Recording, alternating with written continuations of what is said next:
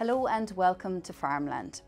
Later on today's programme, I'll be speaking to a young dairy farmer from County Tipperary, Ronan O'Connor, who's a member of the Irish Creamery Milk Suppliers Association.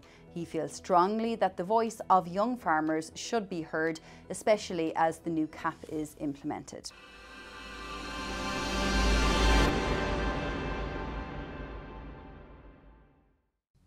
But first, I'm joined in studio by General Secretary of the Irish Cattle and Sheep Farmers Association, Eddie Punch, and we're discussing the new ACRES programme, the Agri-Environment Climate programme recently announced by Agriculture Minister Charlie McConalogue. Thanks for joining us on Farmland today, Eddie. First of all, let's start talking about the ACRES programme, which was recently announced by the Minister for Agriculture. This, I suppose, is viewed as the replacement to the GLAS scheme. Now, ICSA has come out already with the sort of wary welcome, I'd say you could say, just saying that perhaps it lacks maybe a little innovation or perhaps doesn't, incentivise farmers enough. Having read, I suppose, the details of the scheme now, what is the view of ICSA in relation to it? Yeah, Stella, well, I think the first thing is that we've been listening now for several years to, I suppose, the European objectives for this CAP reform. And the only phrase in town is the European Green Deal. We have EU farm to fork strategy. We have the EU biodiversity strategy. Everything is green. And this is controversial amongst farmers. It's not that farmers aren't green. Farmers are actually at the forefront of biodiversity. They've done many, many things in improving the efficiency of their farm from an ecological point of view. So we would have expected that the Common Agricultural Policy reform, if nothing else, would have delivered an environmental scheme that would put real money in the pockets of real farmers trying to make a real difference. Farmers were very disappointed at the time of the economic crash when the REPS scheme was effectively shut down. And it was replaced with an austerity type agri-environment scheme called GLAS. But that was put in place at a time where there was no money available and where there was a lot less, I suppose, emphasis and weight put on the environmental objectives. So what we've got now is a scheme that's somewhat better than GLAS, yes, but considerably less valuable to farmers than the REP scheme of 20 years ago. And that's the fundamental problem. The second part of it, of course, is not only in terms of how much money does it put in farmers' pockets, how many farmers will benefit. And we see a target of 50,000 farmers.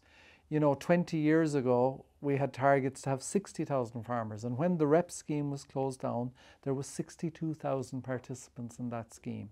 So that doesn't speak to us as if the actions are in line with the words when it comes to the environment. Yes, you mentioned there the capacity for the scheme, 50,000, I think 30,000 in the what will be called ACRES General and another 20,000 in cooperation zones.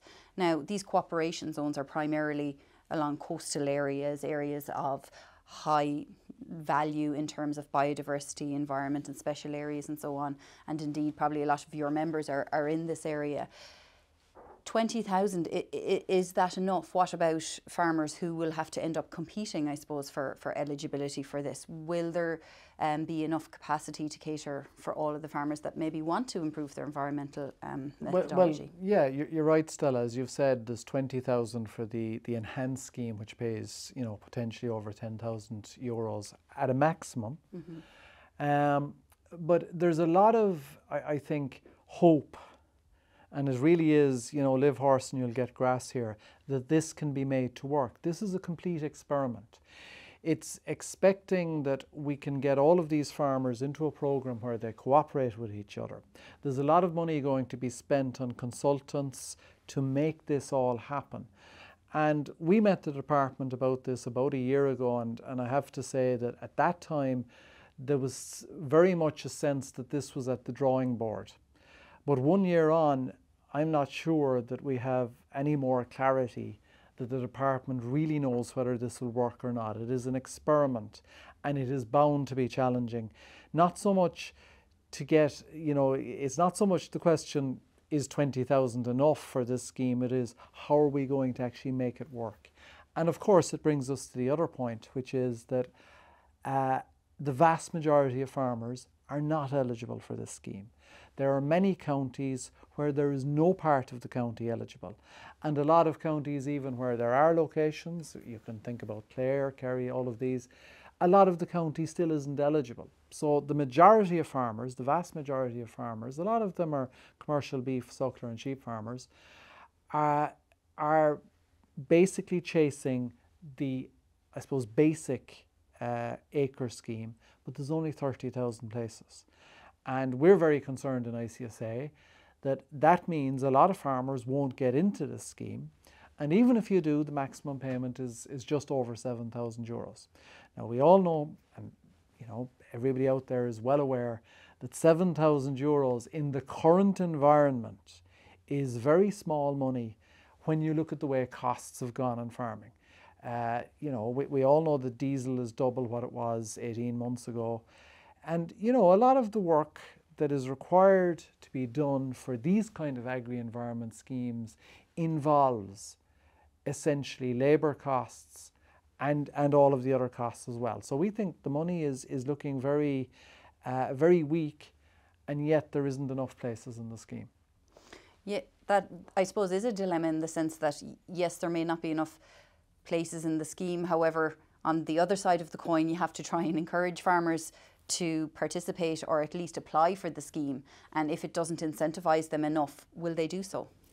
It's a very good question. And, you know, there's another point here in the economy, which is that there are any amount of jobs out there. And farmers are skilled people, particularly younger farmers. Many of them have other qualifications. And many of them are working in everything from building, construction, transport, haulage, agricultural contracting.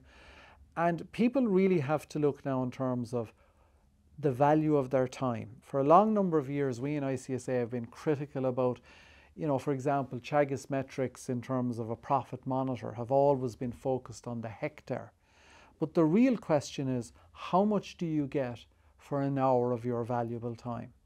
And in a world where, you know, outside of dairying, in the cattle and sheep sectors in particular, a lot of farmers are looking at off-farm income opportunities. Schemes such as an agri-environment scheme have to compete in terms of what return you get for how many hours you put in compared to what you can get elsewhere. And at the end of the day, every farmer, their first responsibility is to put bread on the table for themselves and for their families. And, you know, we can talk all we want about environmental sustainability. And we in ICSA are, you know, big fans of trying to, you know, enhance the landscape. And farmers have done so much. I was in Connemara only a couple of weeks ago, and when you look at the way that landscape has been maintained, that is first and foremost a tribute to the farm families in Connemara. But that said, farmers have to make a living the same as everybody else, and in a high-cost environment like we're in at the moment, I have a big concern that the Common Agricultural Policy reform in its totality has lost sight of the fact that €1 today is not the same as €1 2 years ago. That's true, and the European Commission is still, I suppose, part of that process where they're reviewing the strategic plan for Ireland.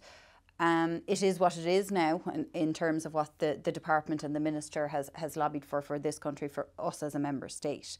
And whether or not the Commission will come back and approve our strategic plan, we have to wait. We hope in the coming weeks and months that we will find that out. But I suppose the key element coming from Europe is that everybody will have to work towards environmental standards up to 2030 and subsequently on to 2050.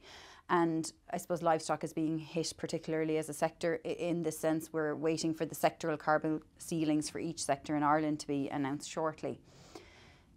Can farmers or will farmers be able to sustain the additional costs without more support either from Europe or from the Irish government? Acres has come out now, but you're sort of indicating even at this, it's not enough.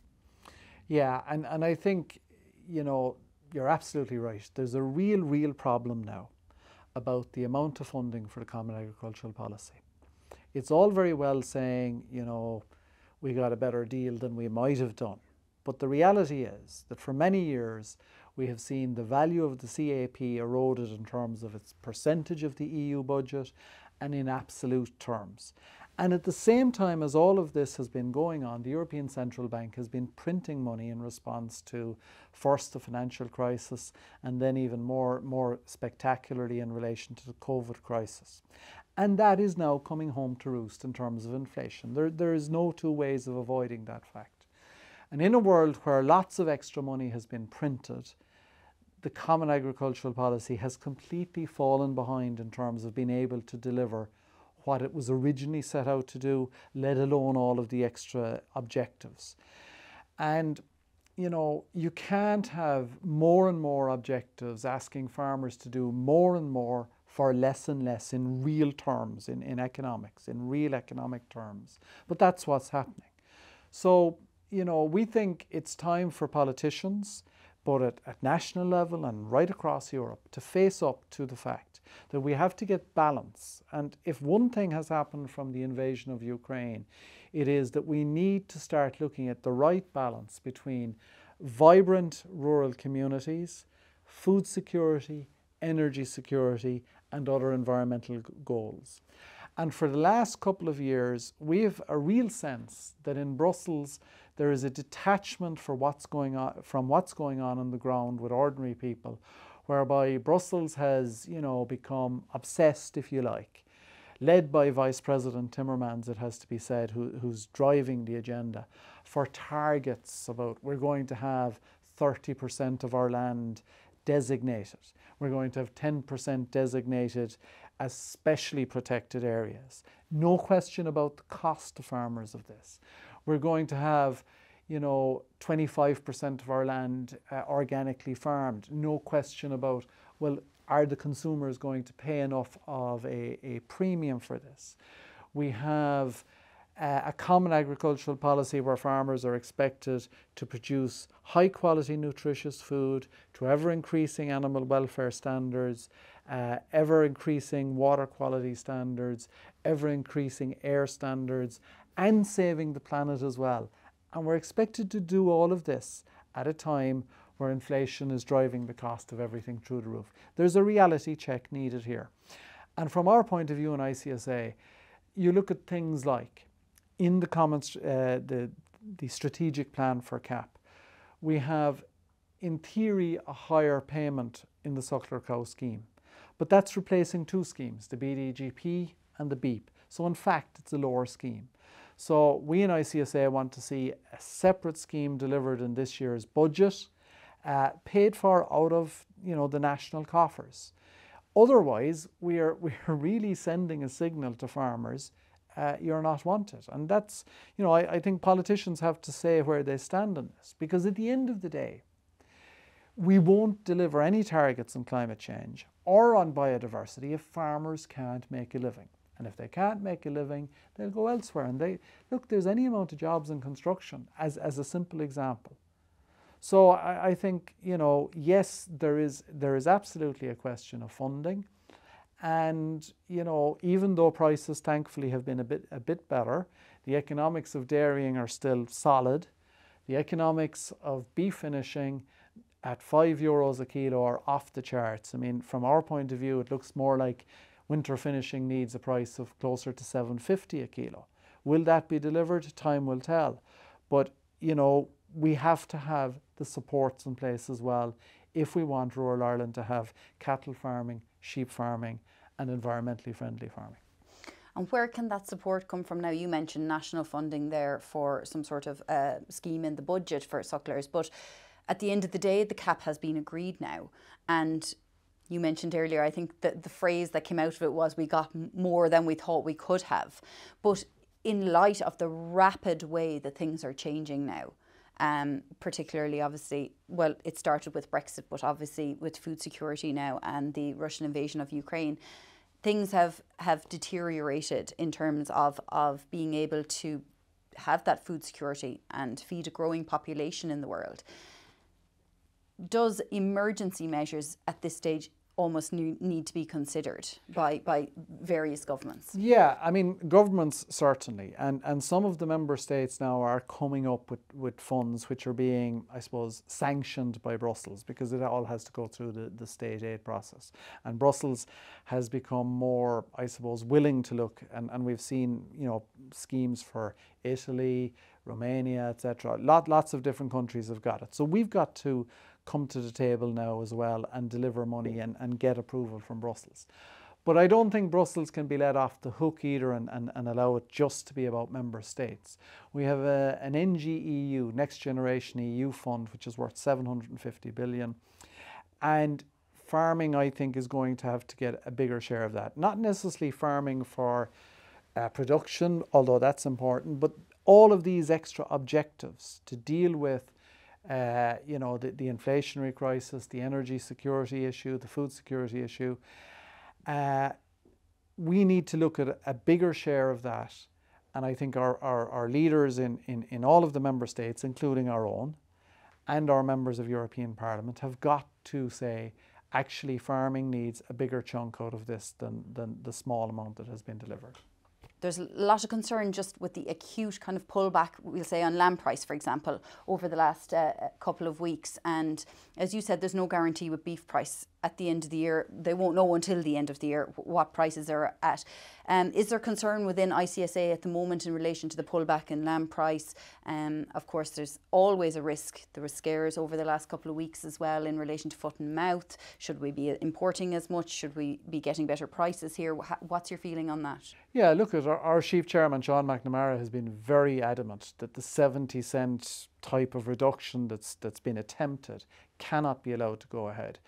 It is unconscionable to bring in those kind of huge drops in sheep price at a time when costs are through the roof. And I think, look, there has to be a message put out as well to retailers and to customers for our meats all over Europe that in the current inflationary crisis, the prices that farmers get are going to have to be substantially higher. There's no point in beating around the bush. And I think if meat factories want to go back to the old games of you know, cutting whenever they can finish the cattle themselves in their own feedlots, because I don't see too many farmers who are going to risk finishing cattle in a high expense system like winter finishing with meal potentially at 500, maybe even higher per tonne.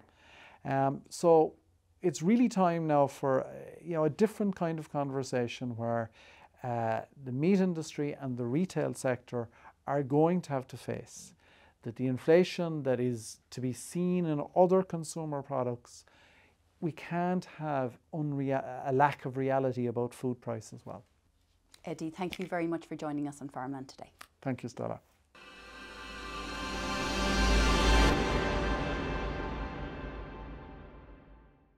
Ronan, thanks for joining us today. You're a member of the Irish Creamery Milk Suppliers Association and indeed a young farmer yourself in Tipperary. First of all, tell me about your role within the ICMSA. Thanks, Stella. Thanks for having me on. I suppose my role within the ICMSA is an area development officer. I cover the east and the southeast of the country to deal with farmers' issues on a daily basis and to help chairmen in their roles. I also recruit new members and work with young farmers.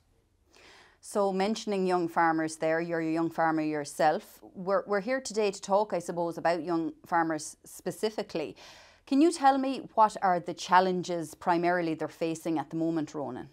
I suppose young farmers, to incentivise young farmers into the industry is going to be a big challenge into the future. But some of the challenges they're facing at the moment is I suppose around labour. Most young farmers would have got in a big way into the dairy industry, and cuts around, I suppose, methane and carbon. They won't help young farmers going into the future because I suppose they've invested heavily into the industry. So that's number one, I suppose. Going on from that, I suppose young farmers are, there's a bit of isolation around the industry and things like that.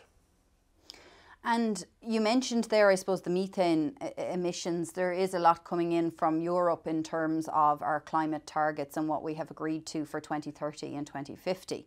The CAP strategic plan, I suppose, is just being finalised at the moment for Ireland and what that will entail.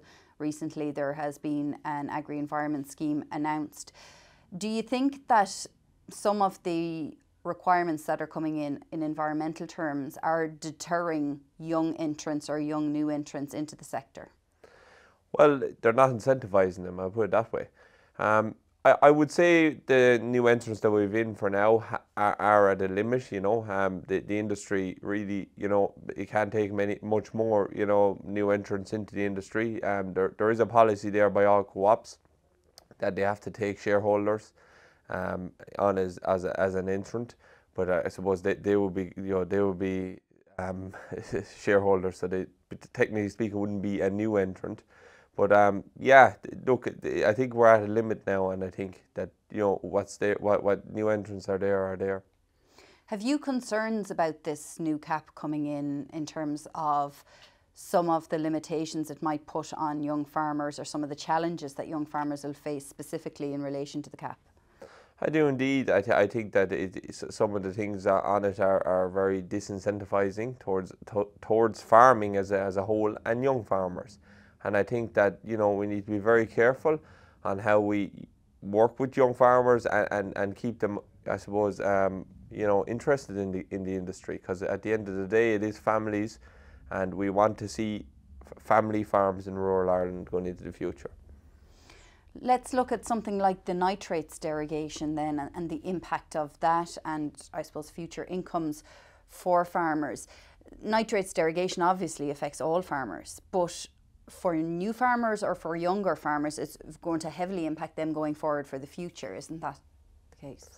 Well, look, I suppose at 106, you know, that has a serious impact, and, you know, let's be real, a lot of younger farmers would have expanded, would have went in at a bit higher, you know, output, a higher number of cows, and I suppose at that rate, like, you know, it will be serious cuts back, and they will have to come back from whatever high number they were at. So, you know, it doesn't look good.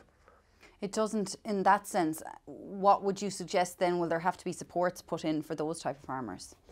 Well, I suspect that, you know, there'll have to be, you know, the cuts are going to come, and they're going to, you know, the cows are going to have to come back. But there should be, you know, there's going to have to be more grant aid in place to replace the cost, I suppose.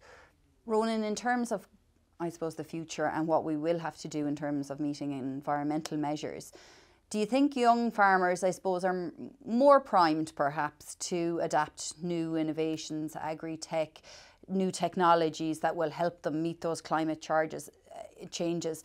In terms, I suppose, do you think that the young farmers are constantly educating themselves now, and maybe teaching, if they're trying to take over a farm enterprise from parents and so on, maybe teaching them about new ways of doing things that might benefit them? Look, there's no doubt about it, Stella. Young farmers are they are the top of their field when it comes to new technologies and new infrastructures, and you know, and that would all come from colleges within recent years. They are great to incentivize, you know, how to do modern day things like grass measuring, like, you know, breeding, everything. You know, they're all up to date on that, which is brilliant, and that will help, I suppose, in this whole environmental issue, you know, to get the best out of each cow that is possible, and the best out of each acre of land. What about the ICMSA then, for example? So in this country we have some young farmer organisations, but do you feel that perhaps there's an opportunity within your own, I suppose, organisation, farm organisation, to maybe represent young farmers on a stronger platform, a more specific one? I suppose, look, that'll move on to our young farmer group. I've had trialled a young farmer group which in Tipperary there nearly 2 years ago now. COVID has held it up over a period of time, but I've trialled a group which is in South Tipperary, and it's mid-south-west Tipperary area. That's the kind of area this group would be in. The group was started by me. I gathered a few together for the group, and within the area, it's a raging success, may I say. Now we're on about 6 meetings now, and a farm tour in the middle of it. To start with, I suppose, it was held in Seamus Try's yard in Colebrook, Thurles. that was a brilliant success. We discussed farm policy. We had a chat about the importance of how farm organisations work for a younger level. We got their input, and we led on from there. Where do you think this could go? Could this be expanded to other counties, given that you've got such strong feedback and it has been so successful trialling it in Tipperary? Yeah, there's no doubt about it. I'm working on Kilkenny and Offaly and North Tipperary at the moment. There's great, I suppose, drive for it in those counties. I would like to expand it to most counties in the country, but look, we'll see how it gets on. It's getting on very well in Tipperary. I'm very happy with what's happening. Meetings are held roughly monthly to month and a half. It basically just update lads on policy, discuss, I suppose, we discussed earlier on, you know, that I mentioned earlier on that there was an issue around, I suppose, isolation on farms, especially for young farmers to meet up within their county. I suppose it's brilliant. What would you say is the biggest single concern for young farmers at the moment, including yourself or your friends or colleagues who you be speaking to on an ongoing basis? What's their biggest concern, and what would your advice to them be? Well, the biggest concern, I suppose, at the moment, you know, would be that with all the, I suppose, doom and gloom factor around this whole climate, that, you know, is it going to be viable to go into the future? My comments on that, of course it will be.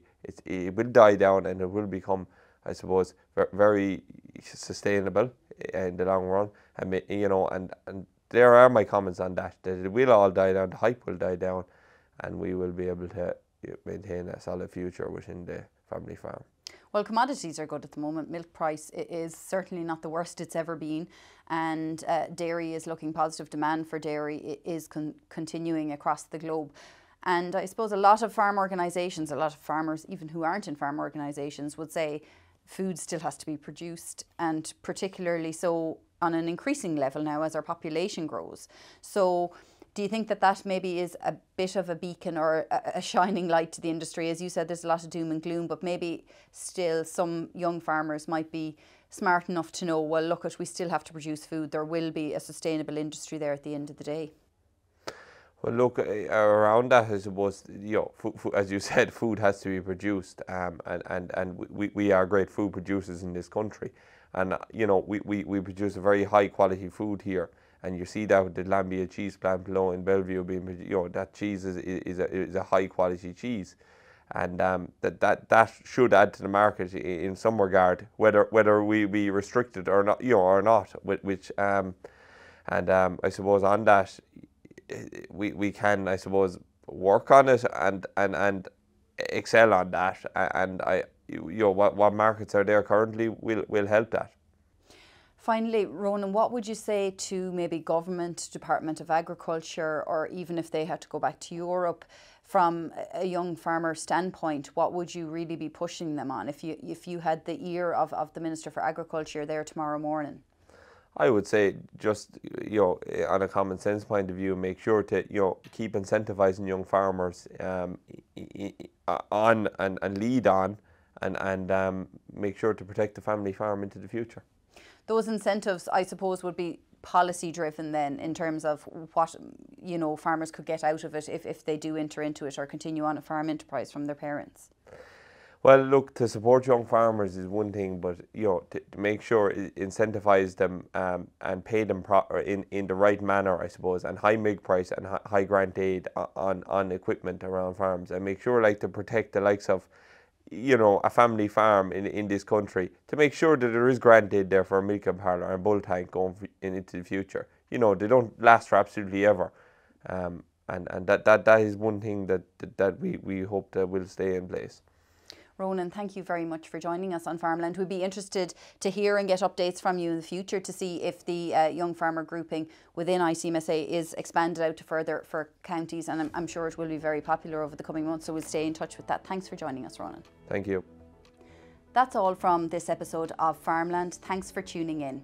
You can stay up to date on all the latest agricultural news on agriland.ie or follow us at the following links.